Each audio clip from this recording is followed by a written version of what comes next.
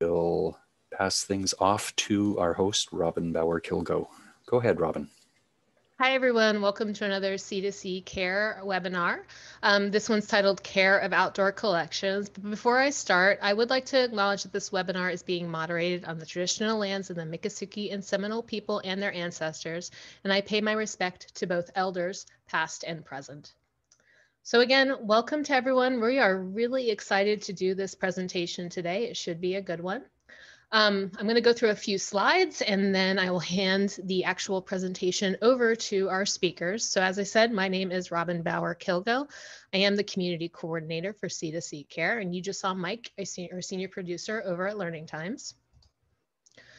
Before we go into it, I did want to reintroduce our community or the group that's listening today to our home on the web. We are at connectingtocollections.org. We recently kind of did some reorganization on the front page. So if you have questions on where thing is, feel free to shoot me an email at our email address listed on there, or you can comment along. We're pretty excited by the redesign. Just generally speaking, we hope it'll make people find things a little simpler.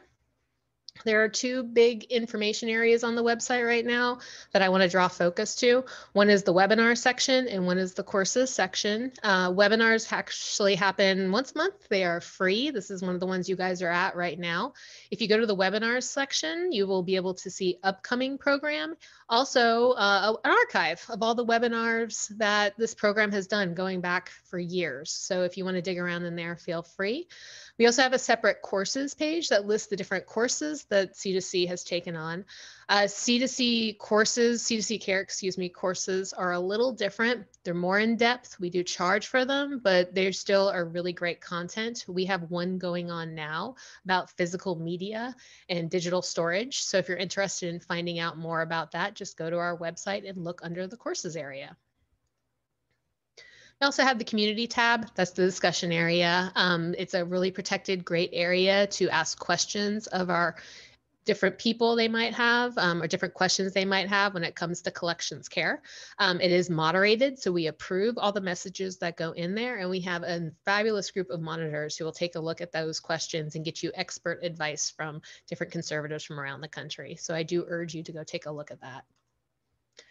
We have two homes on social media. They are our Facebook home and our Twitter home. It's a great place if you're on either of those platforms. Feel free to follow them. If you do, you'll get notifications for all of our upcoming programming. Speaking of upcoming programming, we have one that we're in the works with right now, but I think the date's pretty firm, so I wanted to let everyone know. On November 9th, we are hoping to do a panel on social justice and museums collections roundtable. So we're going to be getting speakers from across the country just talking about how we're dealing with museum collections with kind of these sensitive subjects right now. So once registration opens for that, it'll be blasted across social media. We will have it on our website. And if you're interested in listening in, I do urge you to go ahead. It'll be a free program. So we hope everyone will enjoy it.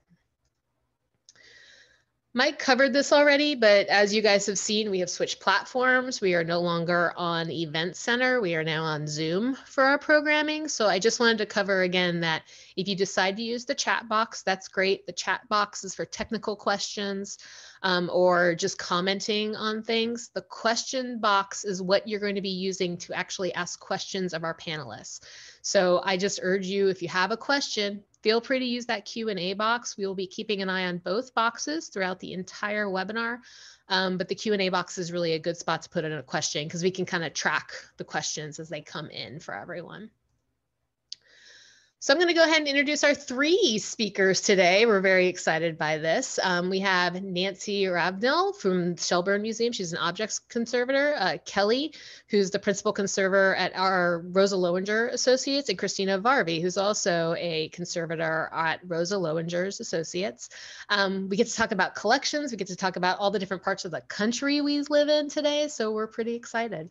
So I'm going to go ahead and stop sharing my screen, and I'm going to hand the mic over to Nancy, who is our first speaker today, and we will see you at the end for our Q&A period. Thanks. Thanks, Robin. I'm going to go ahead and, let's see, share my screen here. Sorry about that. Oh, foo. I'm just going to have to open this back up. Sorry about that.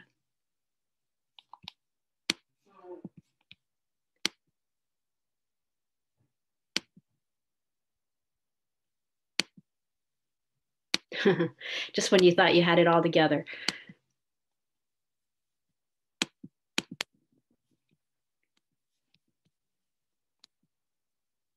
All right, here we go.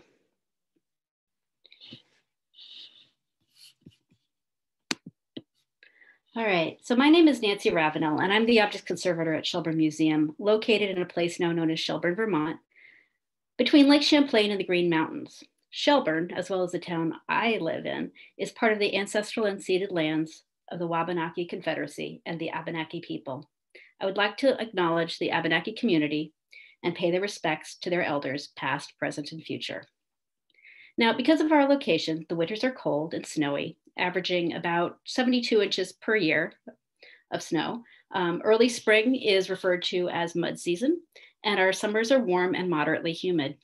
All of this has an impact on how we care for outdoor objects at the museum. So I'm curious about how you would describe the climate where you are. And Robin, could you put up the poll about asking that? And we'll take a few minutes so that you can respond.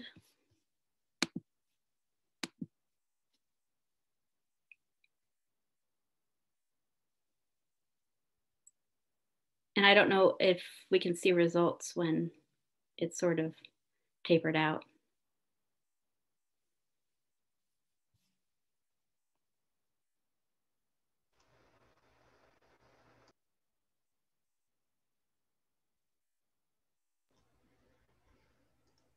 This is Robin. I'm popping back on the screen really quick. It's looking like we have a lot of people who are having cold, snowy winters and warm, humid summers.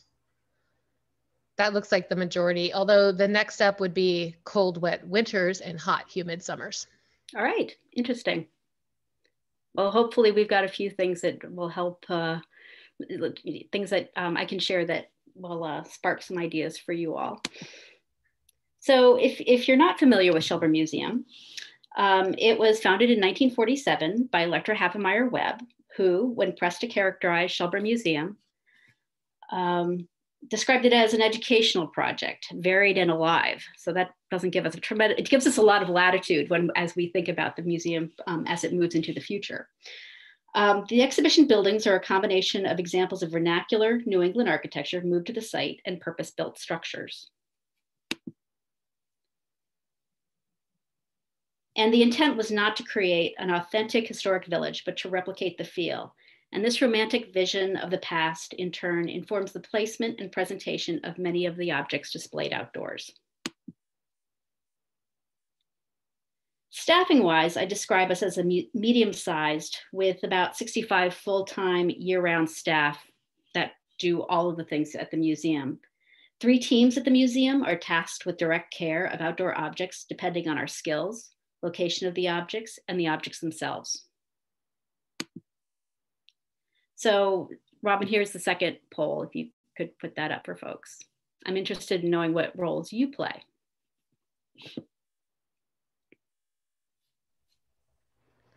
We're loading it up right now. So feel free to do the poll.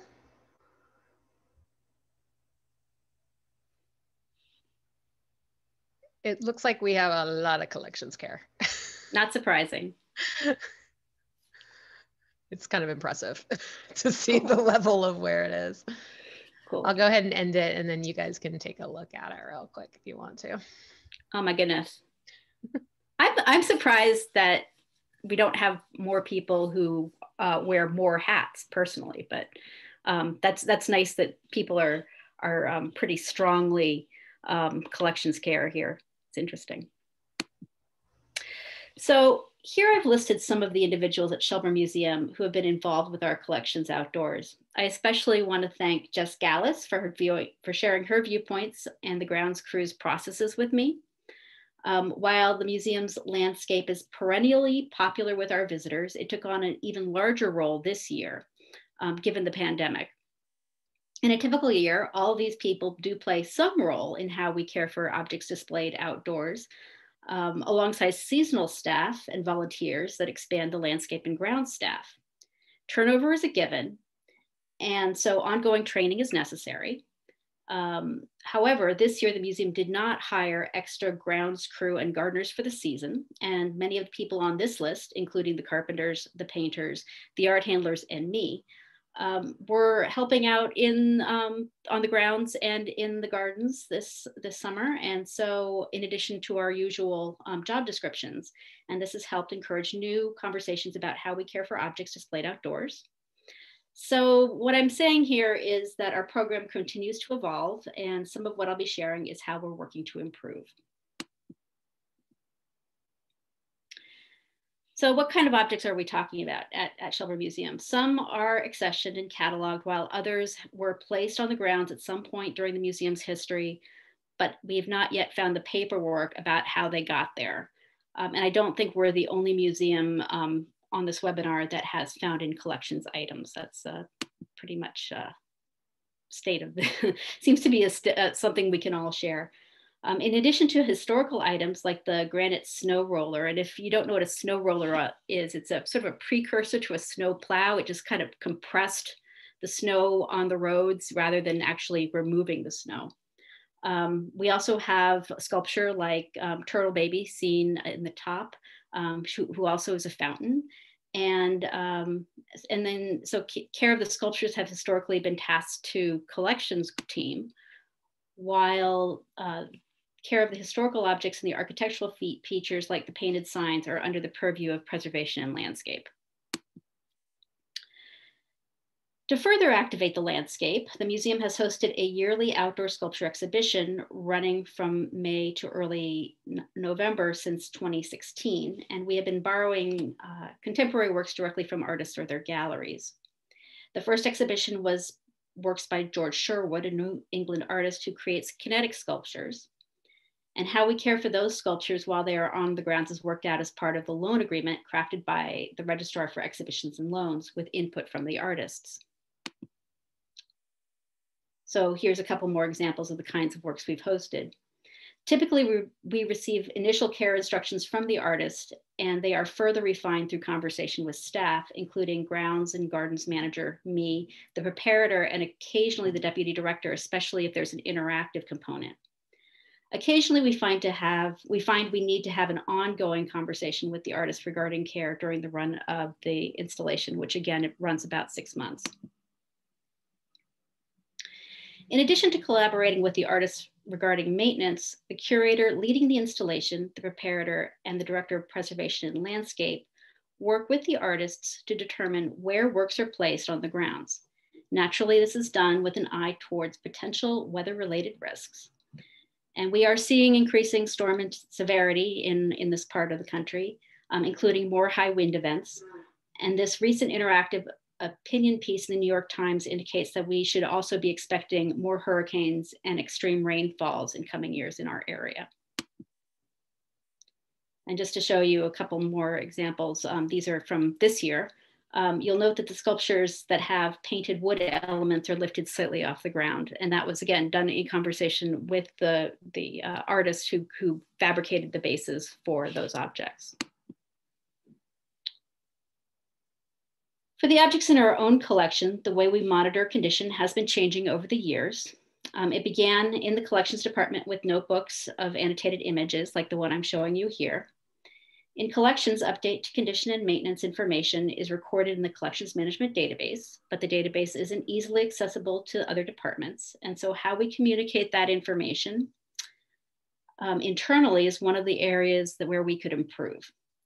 Since Buildings Preservation Team uses the software Microsoft OneNote to record and share their condition and maintenance information, I foresee that something similar could be done for outdoor objects so that condition and maintenance instruction notes could be made in the field and be more easily shared among the staff. And while we operate in a somewhat segregated manner, we also work collaboratively when specialized tools and skills are needed. For instance, because members of the building preservation team are trained to operate this lift to maintain roofs, they also monitor and document the condition of weather vanes and other decorative elements on those roofs. And depending on the work needed, as I alluded to earlier, they also may be the ones providing the care. Most of the maintenance does not require a conservator. For instance, the lichens growing on this cast iron hitching post were brushed off using water and a nylon bristle brushes.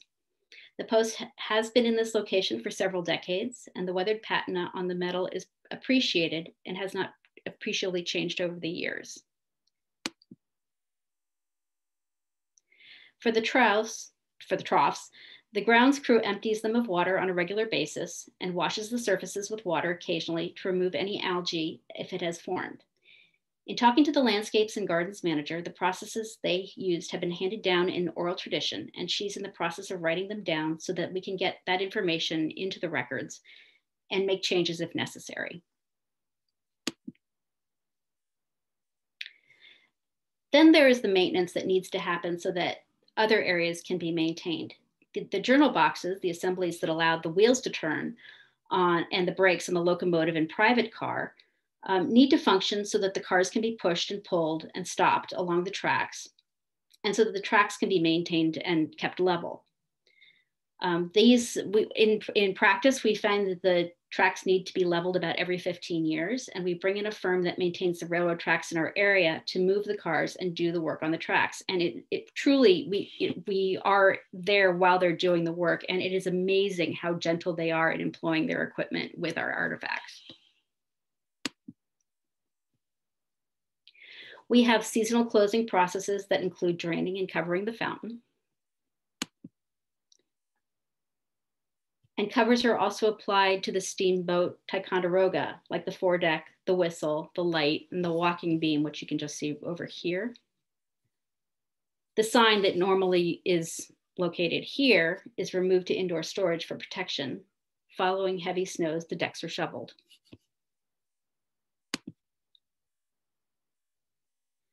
Since the loaned outdoor sculpture show will stay with us for another year, those works were moved indoors in keeping with our agreement with the artist.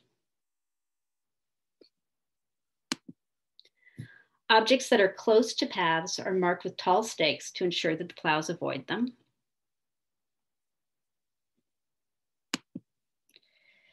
And as I mentioned earlier, because we have been looking at our landscape and the collections displayed outdoors with new eyes, and I seem to be seeing increasing requests for moving sculpture and other objects outdoors. A few years ago, I worked with colleagues to draft a broad conservation management tool for outdoor and working objects to achieve the following goals: to clarify roles around the conservation and maintenance of those collections, to articulate the skills needed, and to develop a methodology for assessing risk, to acknowledge budgetary needs, and to facilitate program assessment, and to ensure that future staff members will know what we've done in the past. To walk this through, I'd like to share 2 recent projects with you. While the kinds of processes could be adopted if you don't have a conservator on staff, I do recommend that a conservator is included in discussions as you develop plans to care for your outdoor collections. So what's this tool? The first object that I'm showing you here is as it looked this year. And I'm going to describe the incremental process that we're following with it. The cast iron Danby fountain came from the town of Danby, Vermont, and was given to the museum in 1953. It is made of multiple pieces of cast iron and has been used for decades at the museum as a planter. A few years ago, after some work was done to raise the fountain onto a new stone support, the museum director asked in a somewhat teasing manner if it could be returned to use as a fountain. As you see here, the fountain was once displayed, it's right there, in front of the museum's circus building. And prior to it moving to its present location, it had been at the south end of campus near the visitor entry, approximately 1/3 of a mile away.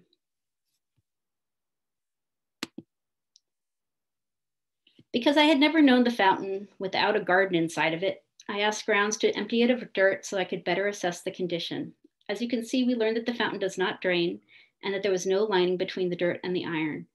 We determined that a great deal of work to the object, as well as adding new water service infrastructure, would need to occur to have it function as a fountain.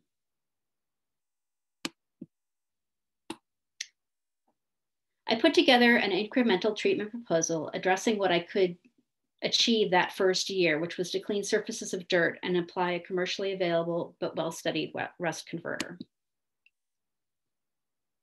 As part of that proposal, I asked ground crew to add spacers between the bottom of the basin and a lining to reduce the amount of weight that was being added to the basin, as well as set off the space surrounding the fountain with stone so that they wouldn't need to trim so closely to it. The lining will be used to lift the planting dirt out of the basin this winter, before the winter comes. And they will be covering the basin so that the water and snow do not collect while the museum is closed to the public for the winter. I hope to get the fountain painted in the coming year, either by fitting it into my schedule or the building preservation's team's schedule before it is time to replant. In assessing the size of the rocks around with the garden's manager, we both felt that it should be a bit larger, and so we'll be extending it in the spring. So that's an example of the conservation tool as applied to an object that's already in the collection. Here's an example of one that is new to our collection. Marie Zimmerman designed metalwork inspired by historical precedents, including ancient Egyptian, classical, and Chinese forms, and she's known for experimenting with color and patina. Examples of her work in jewelry and precious metals can be found in large museums like the Metropolitan Museum of Art and the Museum of Fine Arts, Boston. This garden gate initially came to the museum on loan for an exhibition from the artist's descendants, and at the close of the exhibition, they gave it to Shelburne. The curator was interested in putting it on display outdoors, and so we put the conservation tool in play. As part of the initial loan examination, we had already noted that traces of what might be the patina applied by the artist, and happily there was some already published information on how Zimmerman finished her ironwork. We do have a working blacksmith shop at the museum, and so we would be able to recreate the missing elements. But I had a number of questions for the curator before I could propose a treatment and maintenance plan for the gate if it moved outside.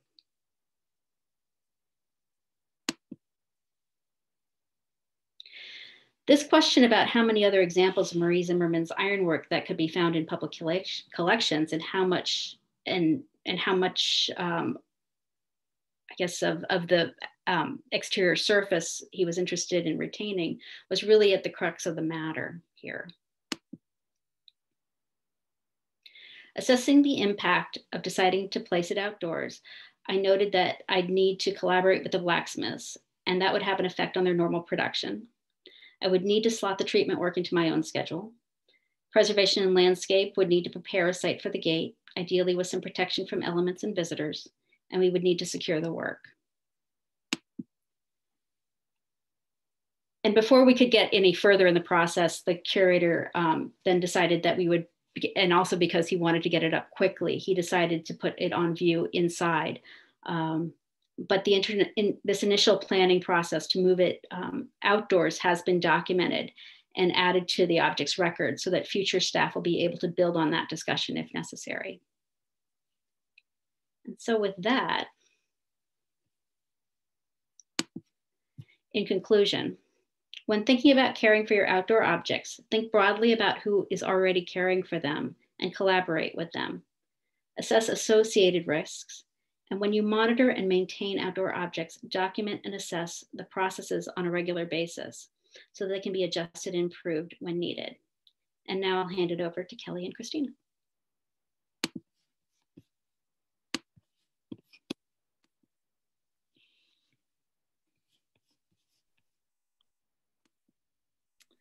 Thank you, Nancy. Okay.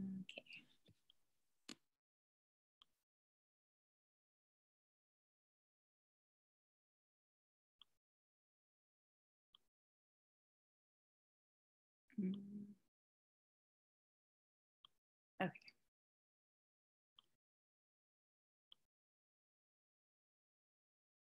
Okay, so welcome everybody. We're speaking to you today from Los Angeles, California and Miami, Florida, which are part of the unceded land of the Tungva, Chumash, and Seminole tribes. We are honored today to have the opportunity to acknowledge these communities and pay heartfelt respects to their past, present, and future elders. So we'll be continuing the discussion regarding caring for collections in outdoor environments. We've just seen through Nancy's presentation how this is managed in the Northeast, where there's a conservator in-house. And now we're going to present information on how institutions who don't have in-house conservation staff manage this as well as condition issues associated with the southern and western regions.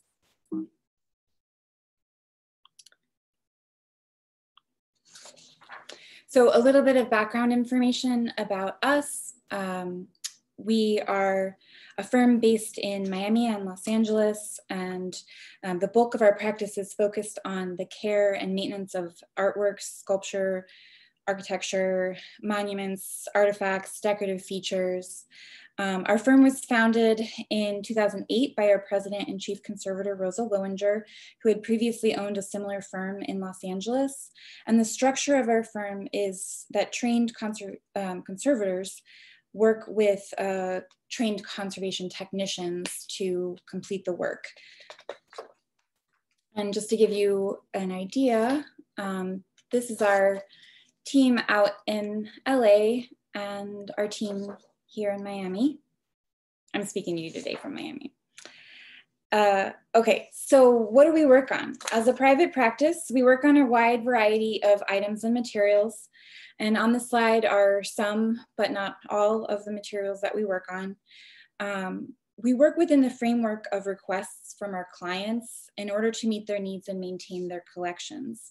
So while our expertise ranges from museum quality objects to historic structures, for this talk, we're going to talk mostly on some more non-traditional collection items that are mainly located outdoors. And these include integrated architectural elements, such as mosaics, terrazzo, fountains, and decorative walkways, plazas or other types of flooring, light fixtures, seating, gates, weather vanes, mausoleums, gravestones. Basically, if it's not a painting or photograph or film, we tend to work on it.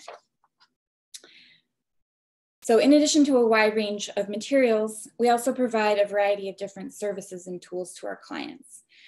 We tailor a combination of these options to fit our clients' specific collection and environmental needs.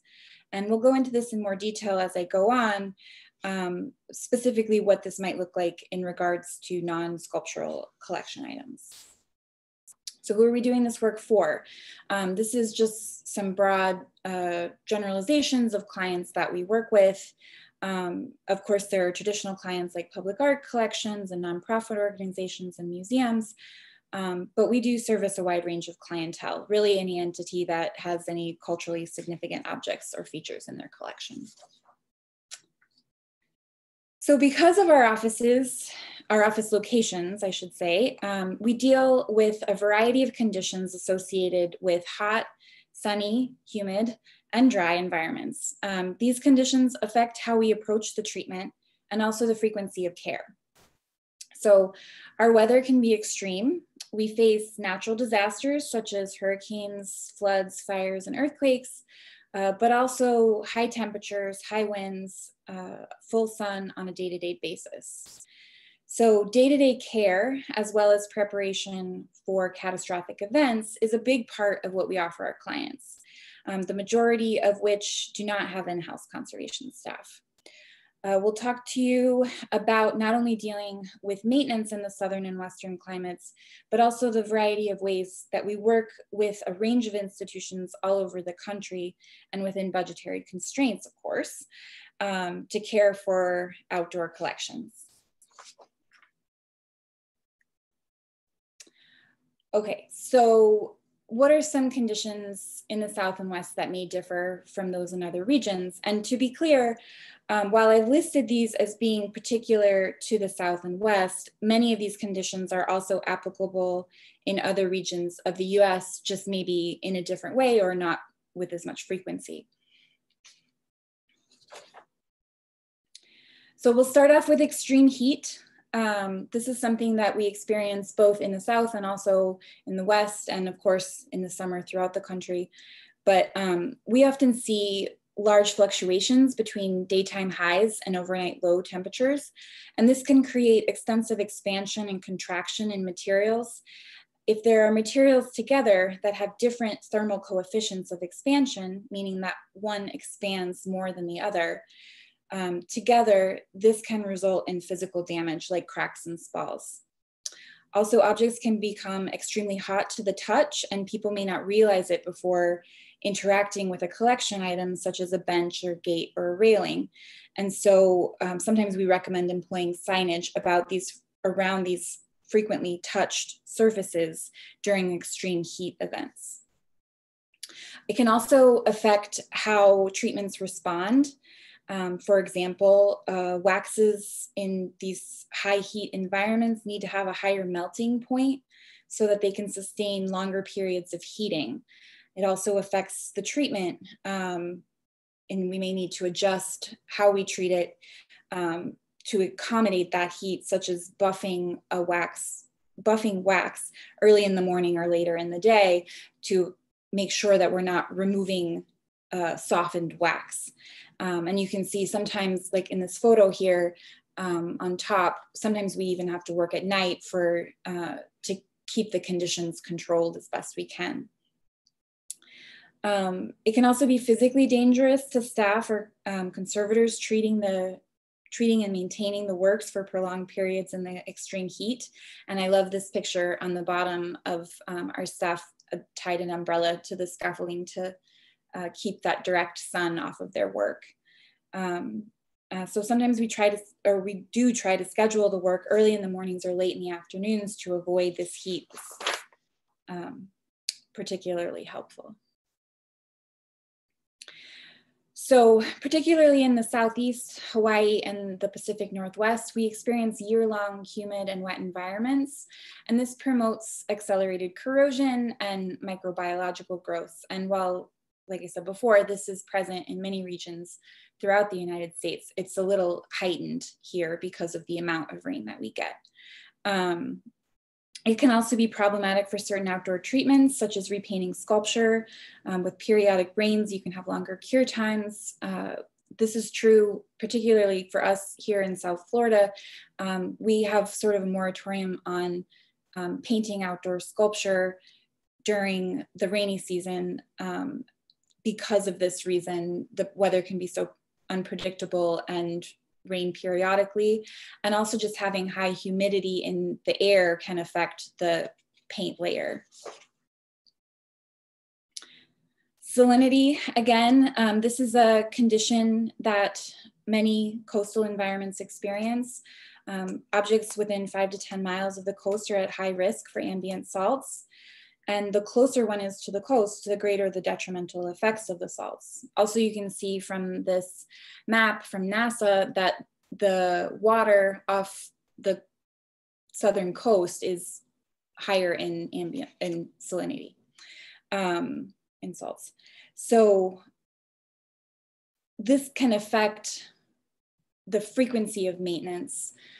For example, these images here, this is a gate that we maintain for the city of Miami Beach, that is right on a pier over the water. So you can see the water in the background of these photos. You can see the boat going by in the background off the pier. And while we're working on it, we're getting sprayed with salt spray.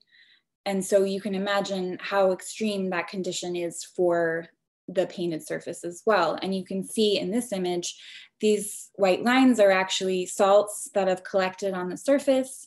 And it also leads to corrosion of the aluminum surface below the paint layer, which bubbles the surface. So this gate requires more frequent maintenance than if this gate was even a mile from where it is right now. And we've seen this example in different sculptures, the same sculpture on 2 different properties, requiring different levels of care. One that was right on the surface, or right on the water, needing to be maintained once a month, while another that was 30 feet away and separated by landscaping only needed to be treated every 4 months. So it has a drastic difference, just simple siting. And Christina will take over. Thank you. Okay, so dry or arid environments are classified as those where moisture is rapidly evaporated from the air and there's very little precipitation. This type of climate encompasses the majority of the West, with some exceptions in coastal and mountainous regions. This type of climate can adversely impact your outdoor collection, and that prolonged lack of humidity combined with other environmental factors can lead to embrittlement and cracking of some materials if not monitored and included as part of a routine maintenance or conditioning plan, particularly wood. Also, without periodic rains to naturally rinse off surfaces, and if you have deferred maintenance, you begin to see buildup of corrosive accretions like bird droppings and vehicle exhaust particulates. Over time, these particulates build up and can become encrusted on the surface, making them more difficult and time-consuming to remove later on. From a conservation standpoint, you'd want to work with someone familiar with how this climate impacts treatments. For example, even with basic cleaning, you have to rinse more frequently as you work in sections so that the surface doesn't dry out and redeposit soiling on your object. The same when you're applying various chemicals or cleaners, we have to monitor them more closely than in other climates and possibly reapply or re-wet surfaces to make sure the material doesn't dry out too quickly before you achieve the desired result. It can be especially tricky when patching or repainting because the materials tend to cure or kick off a lot faster than in other climates. So we have to make accommodations for that, like creating more humid microclimates for patches to slow the cure process and keep our repairs from cracking. We've all likely seen the eventual effects of UV regardless of climate, but in the West and the South, the sun can be particularly brutal. These effects can be seen in a relatively short period of time, especially when fabricators and manufacturers have used materials that were not designed to withstand prolonged exposure to UV, or your collection items came to be in a time before the effects of UV were fully understood. This type of degradation presents as coatings fading or shifting color. You'll get bleaching or blanching, glossier surfaces will become more dull or matte. It also affects certain colors more acutely than others, like reds. And this is another type of environmental condition that can lead to embrittlement of coatings, plastics, resins, as well as accelerated yellowing of these materials. Some deterioration can be slowed down through applications of sacrificial coatings or other less reversible coatings with UV inhibitors, erecting shade structures over your object, or other similar measures. That being said, to our knowledge, there's no clear coat wax or paint that we know of that is 100% UV proof. There are industrial grade paint systems that are getting better every year, and depending on the color you need can last supposedly anywhere up to 20 years. Most coatings, clear or paint, usually last around a 10-year mark, with wax coatings lasting significantly less amount of time. But those higher warranties also come with a hefty price tag. So again, working with a conservation professional that knows your collection's materials and UV exposure, you can review all of the options to see what makes the most sense for your objects and budget. Maybe your access is not complex and it makes more sense for your budget to recoat something every 10 or so years. Or maybe the cost of access or having to shut down an area of your institution or property is so onerous that you might opt for a slightly more expensive coating to buy you more years between more in-depth treatments. Western states and parts of Florida have the hardest water in the country. And by water hardness, we mean the amount of dissolved minerals, largely calcium and magnesium in your water. It's problematic for collection items because these minerals can etch the surface of your objects, think water spotting. They can form a haze on the surface, or in extreme cases, like you see here on the bottom right, thick mineral crusts form. Soiling and corrosion runoff products can become embedded in these deposits as well, further discoloring the surface. These deposits can be very difficult and time-consuming to remove. We usually see this on surfaces that are routinely hit with overspray from sprinklers or lawn care staff, as well as on fountains and nearby pavers or benches, anything really that gets hit with overspray. Some of the best things you can do is redirect sprinklers away from collection items, or even better, switch to drip irrigation. For fountains, periodically draining the water completely and refilling can help bring down the mineral content of the water, since as the water evaporates over time, it leaves the denser minerals behind in the basin. So the standing water becomes increasingly mineral laden. And for some materials where it's not possible to avoid overspray or exposure to hard water, it may be possible to apply a sacrificial coating to help mitigate deposit buildup or etching. And while natural disasters can and do happen anywhere in the South, anywhere in the US actually, the South and Western regions have regular seasons where preparations need to be made in order to protect collections, mainly hurricane season and fire season. Add to that year-round vigilance for earthquakes in seismically prone areas, and now higher water levels we're seeing in regular tidal flooding, like with king tide in Miami. There are obvious dangers of some of these events, like total losses in a fire where something's burnt beyond saving, but there's some possibly less obvious ones as well. For example, if you have a fire in your region, allowing ash to dwell on surfaces can be problematic because it's corrosive and can mar or stain the surface. With any flood event, it's not just the fact that your object is wet that's the problem, it's also everything else that gets pulled into the flood waters, like chemicals and toxins, sewage, salts. With earthquake or wind damage events where objects may be broken into several pieces, we often see fragments lost in the cleanup process by well-meaning people or volunteers who didn't know what to look for in the debris. We can and have given whole presentations on this topic alone because there's so much to unpack, but we did want to touch on it here because it's such a big part of what we do, and think it's really important for collection staff to be actively thinking about these things and start to pull together a plan for their collection. Especially with non-traditional collection items where it may not be clear to other departments what is and is not considered part of the official collection. There are multiple resources online for developing a disaster preparedness plan, and we highly encourage you to at least start putting a basic one together. We'd also say it's important to identify other decision makers in your organization who could be involved in general disaster mitigation at your site, like facilities managers, groundskeepers, et cetera. You should walk through your outdoor collection items with them so it's clear what the priority should be in terms of protection, temporary relocation if warranted, and salvage in a worst case scenario. We as conservators prepare as well by stocking up in-house for these seasons with triage materials such as towels and blankets for absorbing water, brushes and sponges to remove soot, labeling bags to collect fragments of damaged artworks. And this is something that you can do in-house as well as part of your plan. Public interaction, again, not something specific to our regions, but we felt it was important to underscore, especially for collection elements that are highly accessible to the general public. Sometimes people interact with artworks, but do so even more with other collection items that have more functional uses, right? So gates and doors, benches, railings, and other integrated architectural elements.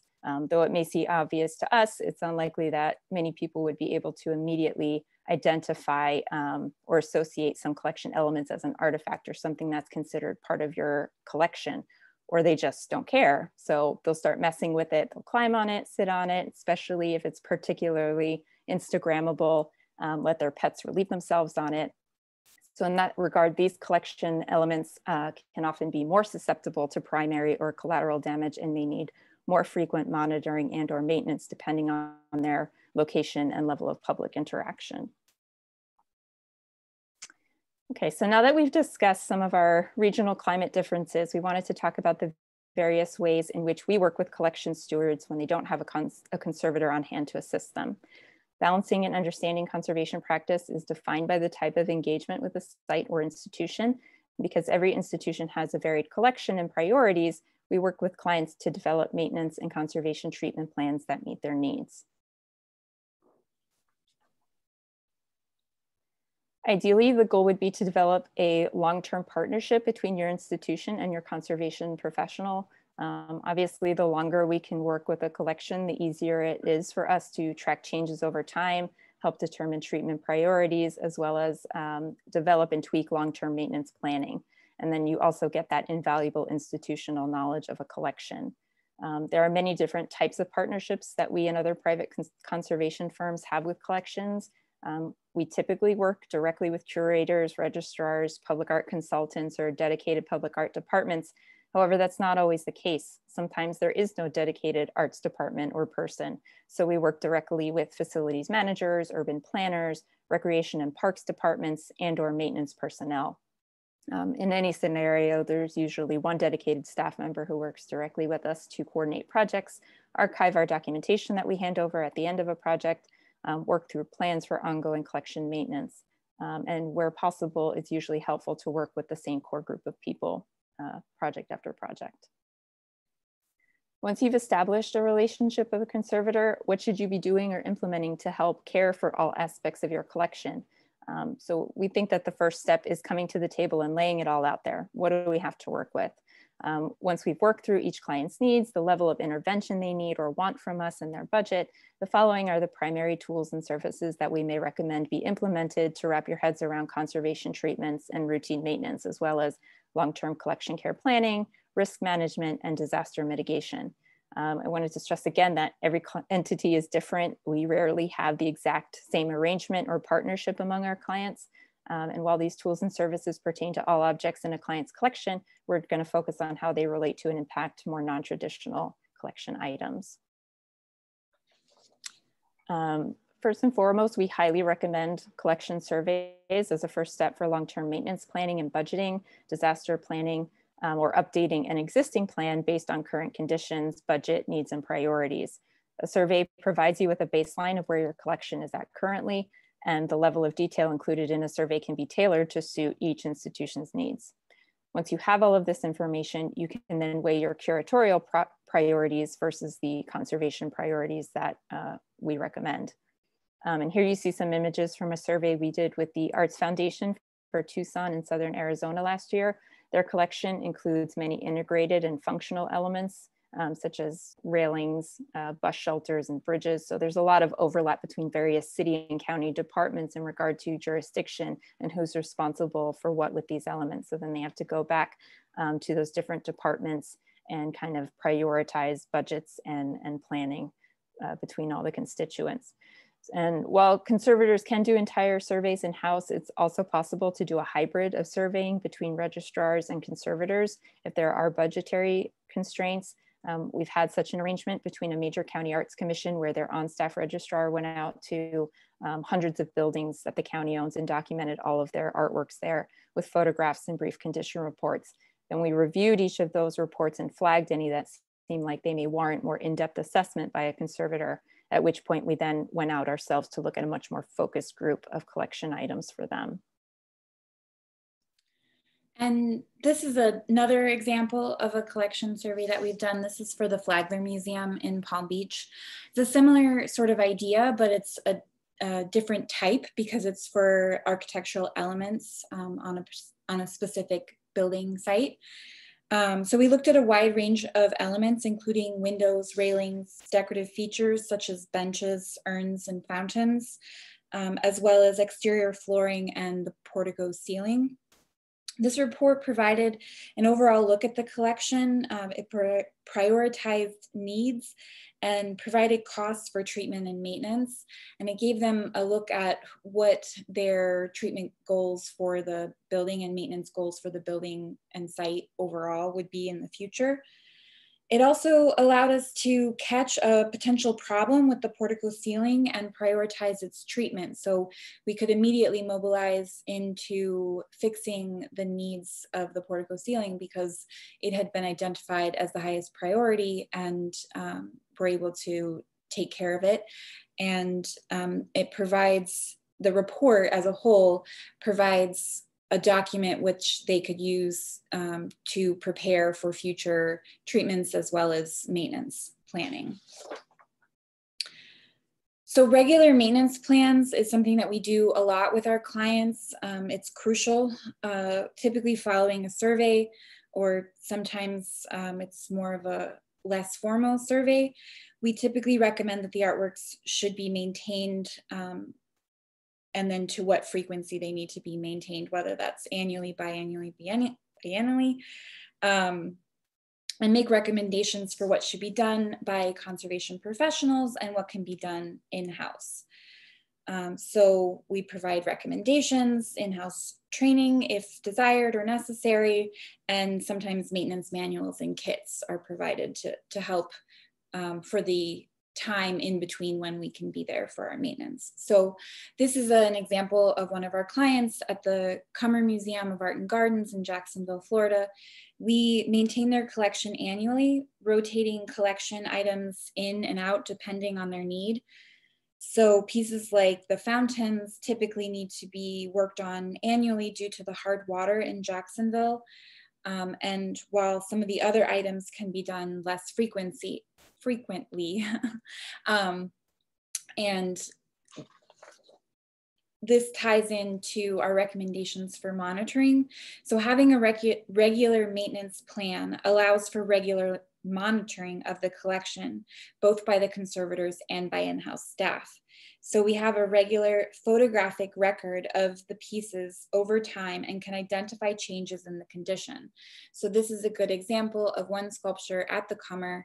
It's a Janet Scudder, it's a fountain, and you can see it was severely the surface was deteriorated, the patina. And so we treated this originally at our studio, and then it was installed in place. And these subsequent photos are each year after its initial treatment. And so you can see how regular maintenance is continuing to keep the piece in good condition over the years. In some cases, we also provide condition or maintenance forms to staff if they are the ones providing the care. And this allows the in-house staff to be aware of any changes that have occurred. And also working with the staff on a regular basis allows them to be more aware of what's happening to their collection. So for example, this lion, I think it is, on a bench was damaged, I think, by one of their guests, and the nose fell off, and the collection staff was able to immediately collect all of the pieces, and we were able to restore that for them during one of our maintenance. And it also lets you know if there's anything out of the ordinary you should be looking for. So for example, this sculpture is not at the Kummer, but this was hit by lawn care equipment. And so the collection staff was able to identify that that was not there previously through photographic records. Thanks. And I just wanted to say a quick bit about this client of ours. We have a contract for on-call maintenance and treatment services with them and have for many years, but they also handle a lot of routine maintenance and monitoring in-house. The arts program staff walk their entire collection at least once a week to check on all of their collection pieces, since pre-COVID is such a high traffic area. They're right next to the bay and are exposed to the exhaust from the jet fuels from the planes and all the cars coming through. They have a lot of integrated pieces like an elevator that is an artwork, decorative pavement, seating, and elements throughout their parking structures. And the staff will do some light cleaning themselves if it's accessible, but they also work with and supervise their contract custodial team with some light routine dusting of select larger scale items. And before they let them touch anything, they'll have us review their work plan, make recommendations on what they should or should not do, and should or should not use on select artworks. And so the whole arrangement's a lot more cost effective for them. And if we say that only a conservation team should treat or clean a collection element, they're 100% on board with our recommendations.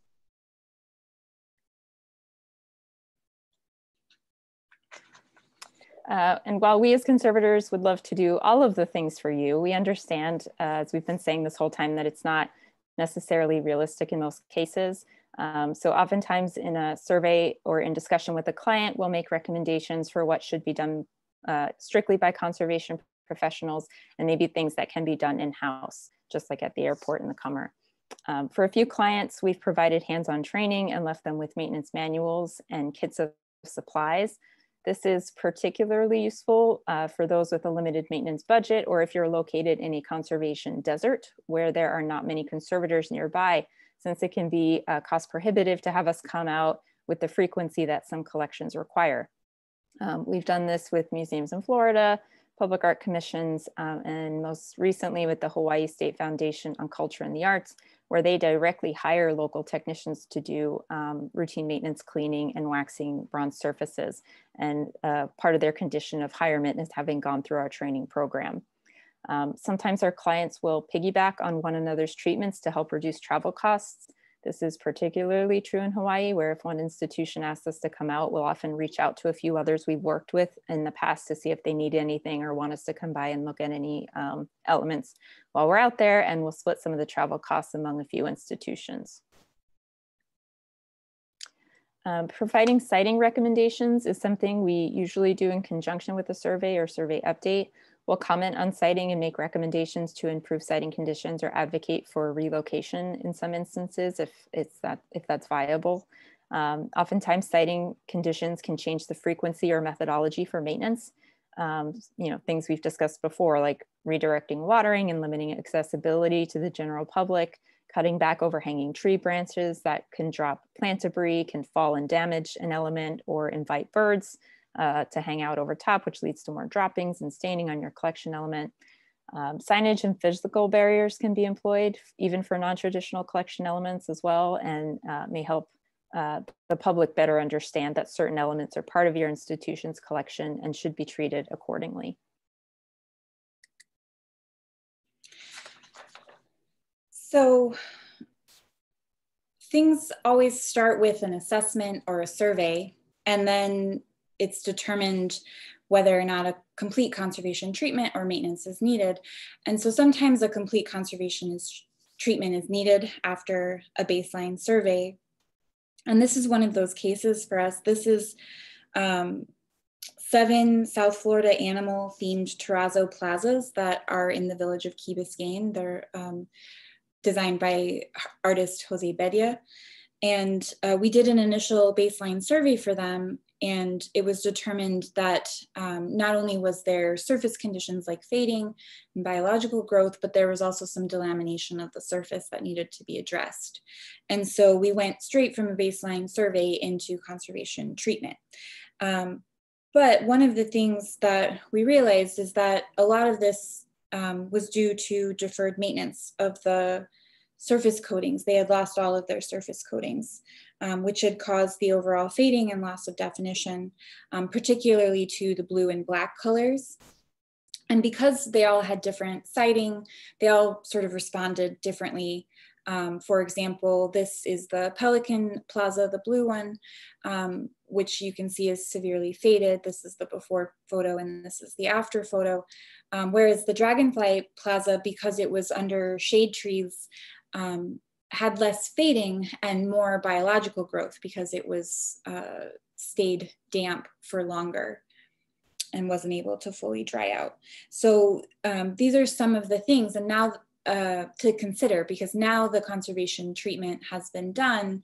If regular maintenance is completed, then these can continue to stay in good condition. And some of it is having a conversation with staff as well. The way that they were cleaning the plazas was actually removing the protective coatings. And so having a conversation about the appropriate way to clean and maintenance moving forward has allowed them to maintain these plazas in-house. Okay, and we wanted to show this site as an example of a client congregation that was working closely with a preservation architect and general contractor for rehabilitation of an entire historic structure. They and the preservation architect brought on board conservators to identify surfaces and objects that required specialized care, historic elements that could not and should not be treated by a general contractor. So in this case, there was a conservator on the project team who wrote the specifications, and then we performed the work based on those specifications and with their oversight.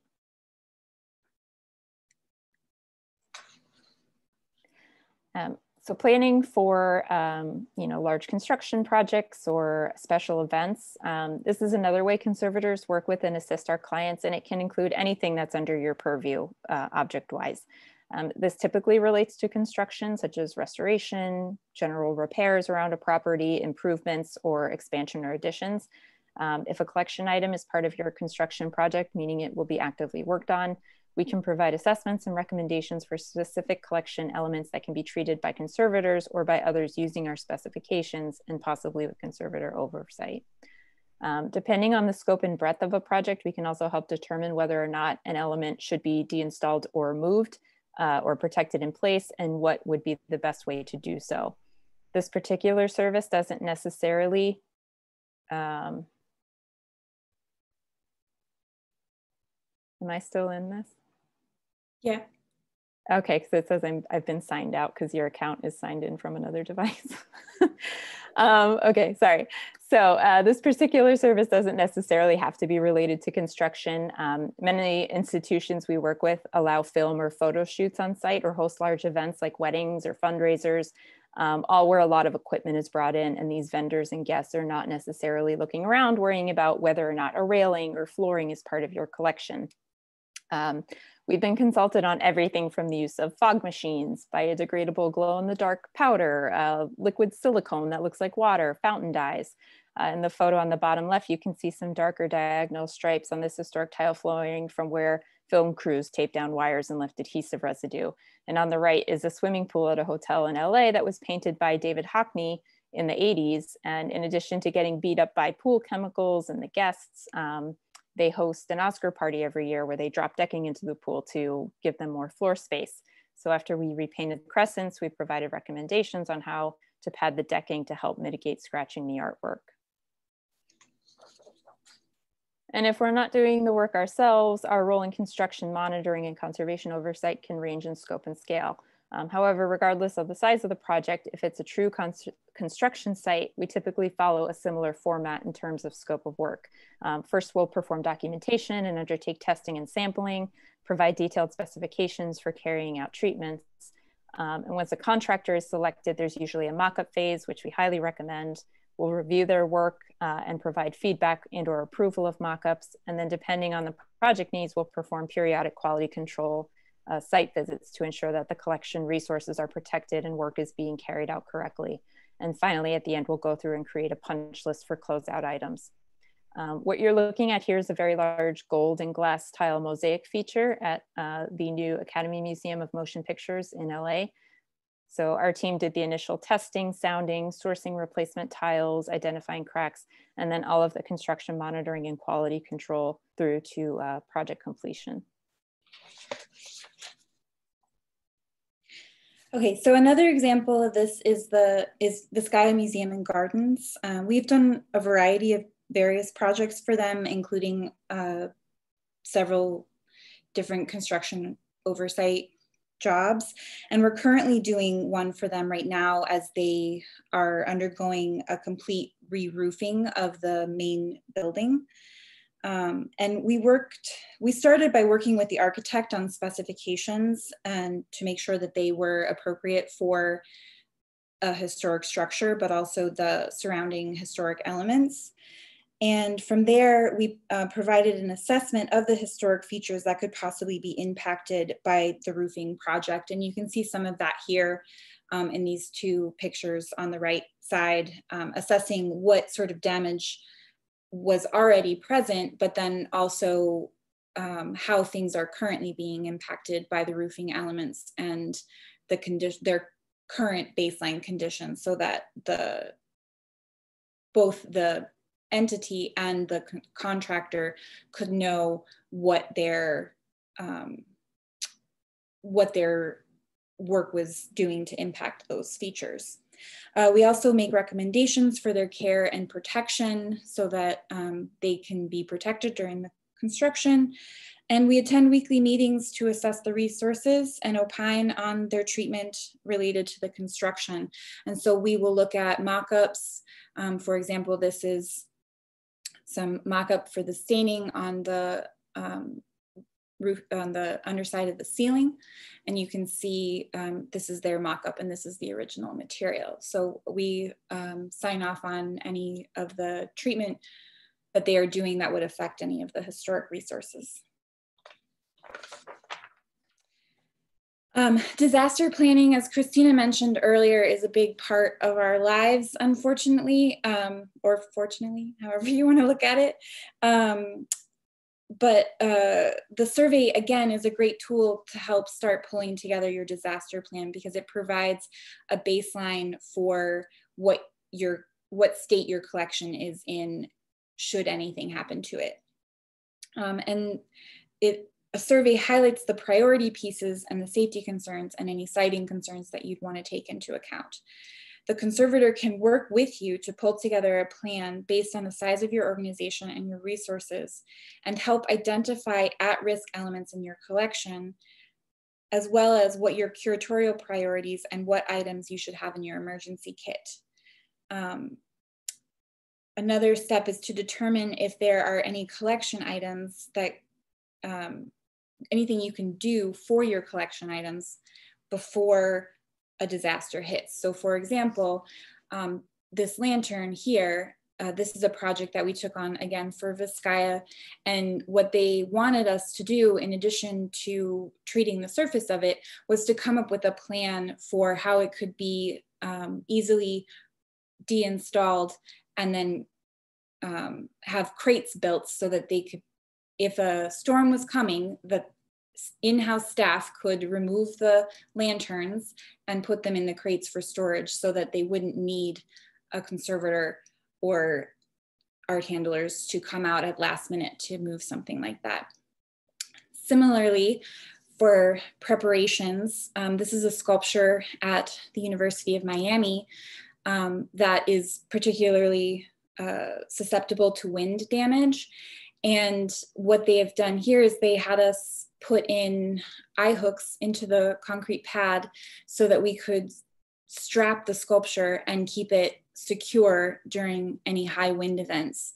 And this has actually been tested by a previous hurricane and actually worked really well for securing that particular sculpture. Another really basic thing that you can do, just cut back plants that could impact sculptures. So if you have any tree branches that are on top of your sculpture or your gate or any item in your collection, that is at potential risk for falling during a storm. And if you just simply cut that back before a storm hits, then it's less of a chance that it will impact your collection.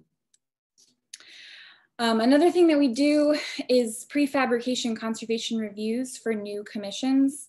We work with artists and the client to review proposed materials, installation methodologies, siting, long-term care and maintenance to give new elements incorporated into your collection the best start possible to help prolong their service life. And this is not just for sculpture, it can be for other visual improvements like integrated architectural elements, mosaics, terrazzo flooring. I know we've done like bike lock stations and things like that. And we can also do this for object donations as well, because sometimes it's helpful to know what level of maintenance and care you're going to need for a particular object before it comes into your collection. So maintenance is key to caring for any collections, whether sculpture or untraditional collection items. More often than natural disasters or other one-time damages, the treatments that we need to carry out come from deferred maintenance. Non-sculptural items like flooring, gates, and benches tend to receive less attention than more prominent collection items, though they require the same level of care or more in many cases, as these items are frequently used by the visitors to the sites. And thank you. I'll turn it back over to Robin.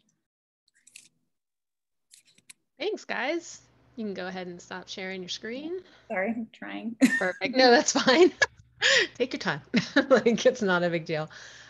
Two things that popped into my head just listening to you guys as we enter into our Q&A period is kind of the importance of outdoor collections now, what with so many facilities being shut down or not, allowing reduced access, I guess. It's nice. I think a focus on outdoor collections is really nice right now because, that's what people are able to access when it comes to institutions. The other thing too is I love the idea of partnering with registrars like me and basically saying, hey, go out and do a condition report first, identify maybe the problem areas, and then work with you guys as conservators to really, handle those issues. Because like a lot of us have this book sitting on our bookshelf. There is a C2C Care webinar about basic conditioning that you can go take a look at. So that's like a good place to start. And then we can identify the problem areas that then we can approach you guys with. So I really like that partnership idea for sure. So we have quite a few questions coming in, so we'll start taking a look. One of the early ones that came in was someone saying, we have a lot of farm equipment pre-1940s, some wood, mostly iron, some sheet metal, and we were thinking to put them outdoors. What would you suggest? They're located in North Dakota. Now, I think my first question would be, where are they stored right now before I start talking about going outdoors, right. But I'll let you guys handle it. I have a bunch of other questions too, is how are you planning to like, what is the story you're trying to tell around it? Are these things that somebody's going to want to demonstrate on occasion? Are you going to, how close are you going to allow visitors to come? Or are they just sort of static sculptures that just happen to have they used to be farm equipment, but now in our institution, effectively, they become a static sculpture. For me, for farm equipment, I look at some of the painted surfaces on them, and I think that they're not intended to be left outside. If you want to keep them looking nice, like similar to our locomotive, the decals and the paintwork, they became eroded, even despite the fact that the locomotive is undercover. So we repainted them, and we were able to get actual decals, but then we made graphic stencils from them and then repainted. So that, I think you need to think of it. So in addition to where are they stored now, how much time do you have to devote to their care? And what kind of appearance do you want them to have? And are they going to be static or functional? I think those are the questions I have. And I'm sorry to be not giving you an answer with that's concrete, but unfortunately there's so many variables that go into it that, and I'm sure Kelly and Christina have other questions that they would ask as well. It's hard to give an answer based on just it's farm equipment and we want to put it outside.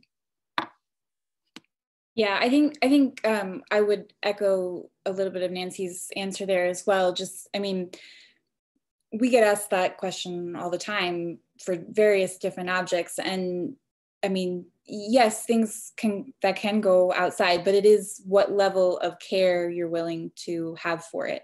So your surfaces need to be well maintained. And it needs to be sited appropriately. And so there's a lot of considerations that go with it. Frustratingly, I always sort of joke that a conservator's response is always, well, it depends, because there's a lot of things you have to consider about the situation as a whole. Yeah, it looks like he answered back with, they have indoor snowplows, tractors, corn shelters, and mostly horse-drawn equipment, no paint or decals. But yeah, it is hard, and most of this stuff has been outside most of their lives, which is like, okay, that's good. It's like you're not moving it from an indoor situation to an outdoor. So that's a slight thumbs up, at least in my book. Okay, let's see what else we have on here. There were a lot of questions about bird poop and how you need to handle bird poop. And this, for one in particular, we have an outdoor fabric wrapped graphic and some exhibit structures which get affected by birds. We are continuously looking for something for this, not wanting to hurt the graphics or the structures. So I guess, can anyone wax poetic on the treatment of bird poop for a while, just to kind of what your advice would be? Christina, did you want to say something? You looked like you wanted to say something, but if not, I'll answer. Yeah, I mean, we've tried so many different things. It's problematic. Like I think I mentioned about, if you have anything directly overhead that they can perch on, but also, if that object is the only thing around for an expanse, then they just want to sit all over it.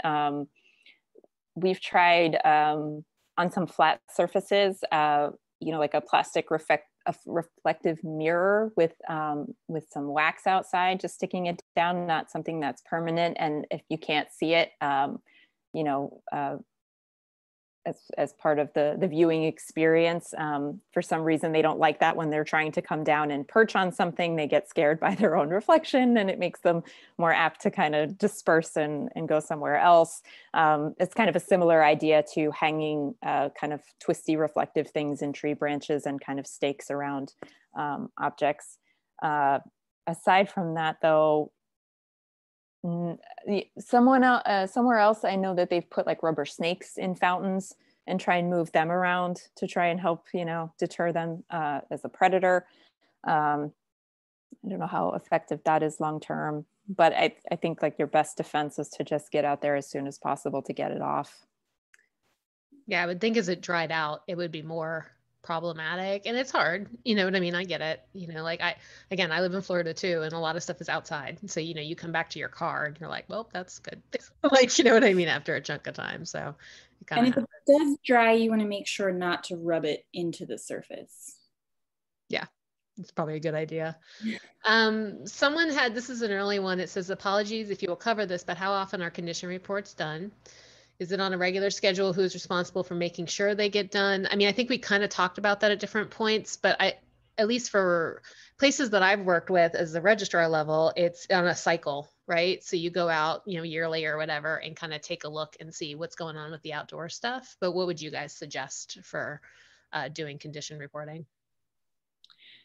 So for a lot of our clients, it sort of depends on the frequency of care for the collection. So in the example that I used with the Kummer Museum, we go once a year and we walk the entire collection and look at everything and take photos and note anything that is not how it should be.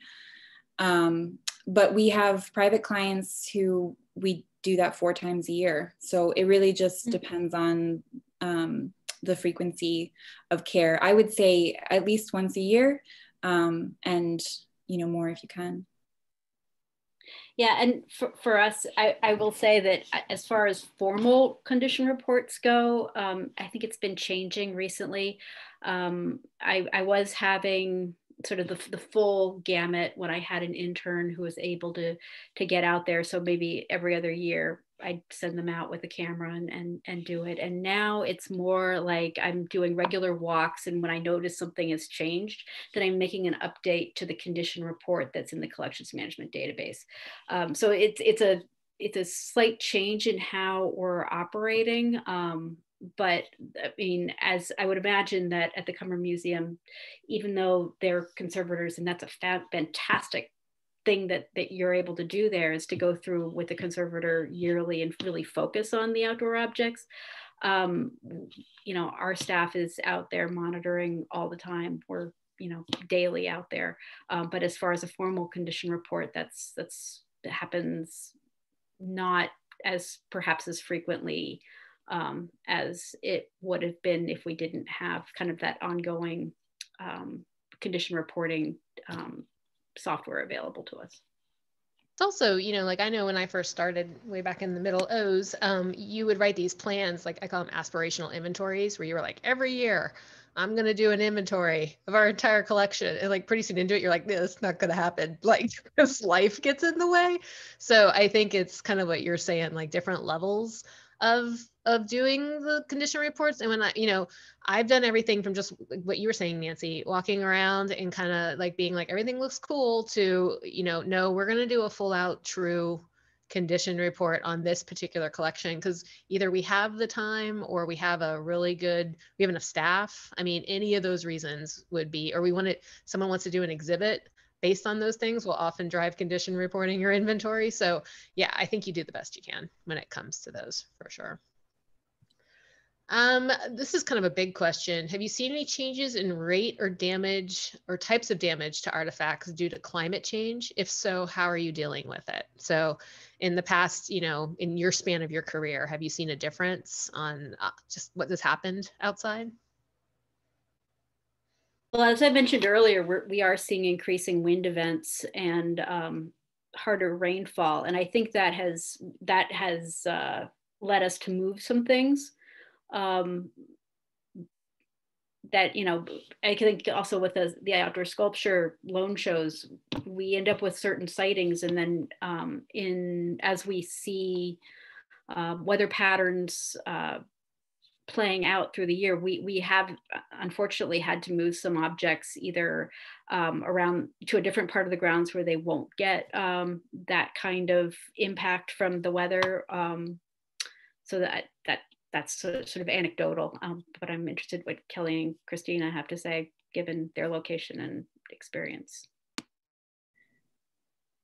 Yeah, I mean, just the extreme weather in general has been increasing. I know particularly here in South Florida and the fires in California, which Christina can talk more about, but even just on a day-to-day basis, I feel like the rainy season goes a little longer, the hurricane season goes a little longer. You know, Robin and I were talking before the start of this. I mean, the weather's just been dreadful all week. And my technicians are out doing maintenance. We're in maintenance season right now.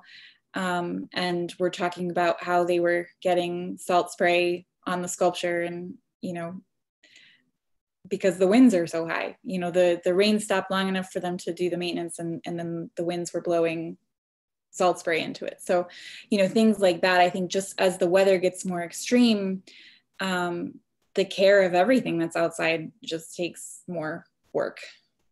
I don't know if Christina has anything from LA. Yeah, no, I think it's the same thing, just different different factors we're talking about, right? So the fire season is longer, and there's, you know, multiples, and it seems to be every year now that we're kind of bracing for it. And, you know, I've only been in Los Angeles about 8.5 years, but from my understanding of people who have lived there longer than I have, they used to have a rainy season in the winter, like every year. It was something that would happen, and now it's very hit or miss. When I moved there, it was just getting into that really nasty drought in California. So yeah, it's just all over the place. And we have clients too, you know, in the Midwest that, you know, talk about wild swings. You know, they get feet of snow and sub-zero temperatures, and then they get extreme heat cycles in the summer, you know, with severe storms, thunderstorms, tornadoes, hail, and all of it just amplified over the past like decade. Yeah. Yeah, they had hurricane force winds in Iowa this year. It does seem to be getting wackier. Like I remember thinking back, like, because, you know, I've lived in South Florida since 4 is when we moved to South Florida, and I've popped around Florida since then. But I remember thinking, like, for a good 10 years we had nothing, right?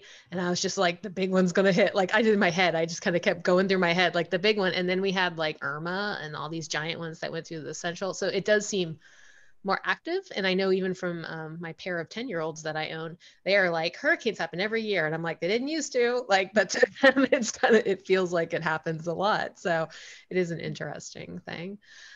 Before I forget to, because we have about 7 minutes left, I've already put the link to the survey for this webinar in the chat. So if anyone wants to fill that out before we go, it'd be appreciated. And also just a quick reminder that we are recording this webinar. So if you missed something, we will have it up on our website and, you know, about probably early next week. So, but until then, let's look at a couple more questions. Someone's asking about, this is kind of a real specific question. It says, we are in need of caring for 3 19th century wagons in an extremely arid environment, New Mexico. Are there specific actions within preventative maintenance to combat deterioration or on untreated wood? So do you guys have any experience or advice with that type of thing, particularly in an arid environment? Oh, man. That would be a better question for my boss, Rosa, who's been there longer than I have. Yeah, I haven't personally dealt too much with wood. I assume they're outside, and I know that there are conditioning treatments that can be done for wood in exterior environments. So yeah, I'd have to look into that. I'm sorry, I don't have a specific answer for you. I would advise that person, if they really want to, why don't you post that in the community, in our C2C care community, and then we can get you with the people who might be able to give you a more specific answer. Just go to our website, hit community, and we can see about getting that for you. Yeah. I think there are conservators based in Tucson and things like that who like really have a much more even drier environment than LA. Mm-hmm. I dealt with that. How about, this is again a little specific. Well, here, I'll move on to this one. Does heavy or excessive rain require particular attention? In the Midwest, we have hard water, and our rain can even be acidic at times. I think we're all nodding. Yeah. You know, I think if it were in a collection like mine, if you see that your outdoor objects are getting the brunt of a lot of rainfall, then you might look at what you can do to at least get them under cover for at least part of the year. That would be my suggestion. Yeah, I think I would agree with that, and also say you're going to have to monitor them, I would say. So, for example, the water at to use the Kummer again as an example, but the water at the Kummer is it's very hard. There's like on that map that Christina had, there's like a sliver of red that runs down, and that's the Kummer. And so with a lot of clients like that, and we do it here for salts as well, we recommend rinsing the sculptures with distilled water to remove any of that contaminants that might be in either the hard water or the rainwater. And if you're rinsing with distilled water, then it's not adding anything to it, and it's just getting off the contaminants.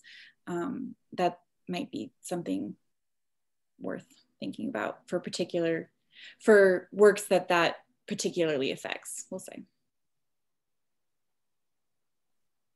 This is one actually, Christina, you might be able to answer to. It says, does lingering smoke from wildfires cause issues on outdoor sculptures? I'm guessing there's soot involved, at least sometimes. Yeah. Yeah, I mean, it definitely can, especially on uncoated metals. It can absolutely lead to corrosion, and on porous surfaces as well. You know, it can get worked down into the pores of you know, wood, masonry, things like that. So yeah, that's definitely after there is a fire event, and once the smoke literally kind of settles, we start making contingency plans with our different clients, kind of a triage, you know, to get ourselves out there and get our crews there working to get that off of those surfaces as soon as possible, which has been tricky with some of these because they've, you know, there was a bobcat fire here that was largely uncontained for almost a month, you know, and we're sitting there waiting and, you know, kind of like, you know, I know it's not great, it's sitting there, but if I clean it off, there's just going to be more. And, you know, 2 or so years ago, there were multiple fires. So we'd go out and clean it all off. And then a month or so later, it happened again. And it's, you know, it's very frustrating, but yeah, the sooner you can get it off, the better. And I think we have one more final one. So this is a little specific, but I'll ask it in general too. What would you recommend for graffiti tagging removal? They say from rockets, so I'm guessing that's metal, but have you guys had any experience from also removing just graffiti or tagging, just generally speaking, from outdoor sculptures or collections? Yeah, I mean, that comes up for us a lot. I imagine, yeah, that comes up for us a lot. Removing it from metal tends to be easier than removing it from porous substrates. But I wouldn't really be able to give any recommendations, not knowing what the type of paint is that it's on, and also what it is that you're removing. But yeah, I'm sorry, that's that it depends answer again. But yeah. I mean, to remove the spray paint, you wouldn't want to damage the underlying paint. Presumably the rocket is painted. Yeah, that's the thing that would worry. Oh, go ahead.